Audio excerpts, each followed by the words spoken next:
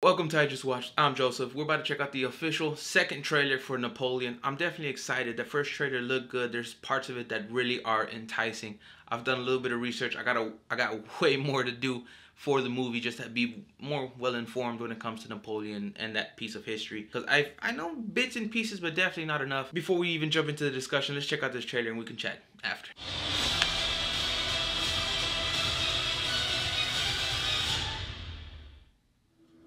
General, we are discovered. Good.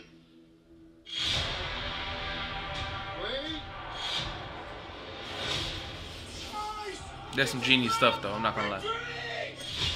Oh, just nonchalant. Take him out.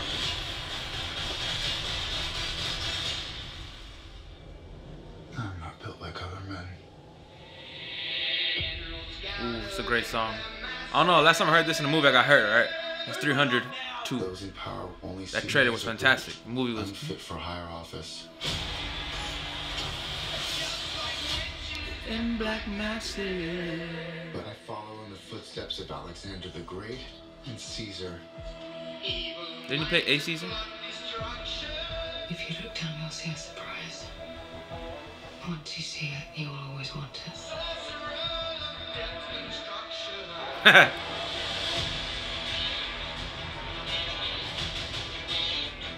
Like, we need to know I will not lose a second in command. what really has directed. Come on now, dog. I will win by fire.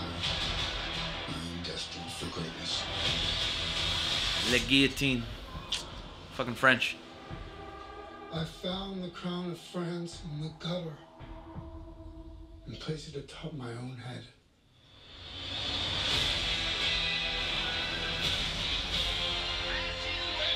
You want to be great. We got the little pimp walk. You are nothing without me. Say it. She a whole fucking mommy, bro. Chill. Sleep again without this villain.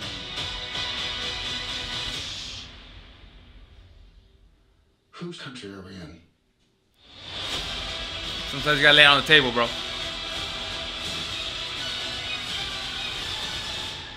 Mine.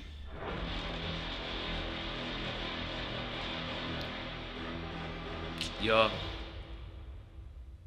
But that trailer was beautiful with this song. Yo, so like I said, I love that song. And I think that song is perfect to be mixed in with these war epics, these grand battle scenes and situations. It adds to it. It almost fits perfect. This as a whole, like I said, looks good. Parts of it makes you agree and side with him. This one, he does come off a little bit more vicious, a little bit more of a monster. And then homegirl, Madam Kirby, whoo, coming off with the whole step on me baby vibe, like whole mommy situation. Like, she got the mommy muscle, she's dominant. I'm just like, whew, young lady, chill. This is a family movie. That whole vibe, that whole presence we're getting from both their characters, this trailer made them feel more dominating, a little bit more evil, a little more mischievous.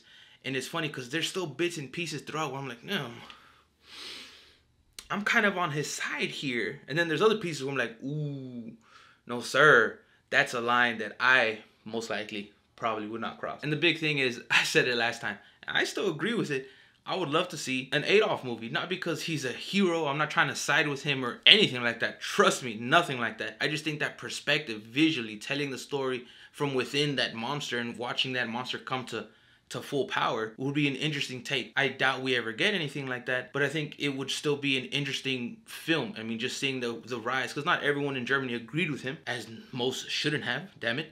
But just getting that perspective of seeing how he was able, just because he's arguably one of the greatest speech givers and he got this country to follow him almost undoubtedly, and he rose to power and he almost won. There's specific moments where he didn't, so there is genius involved there. It's not good genius, it's actual evil, but just that perspective would be interesting. We make movies starring villains all the time. I think this one could be similar, except no sympathy, no sympathetic moments. I just want to see the rise and fall of this monster. That's it.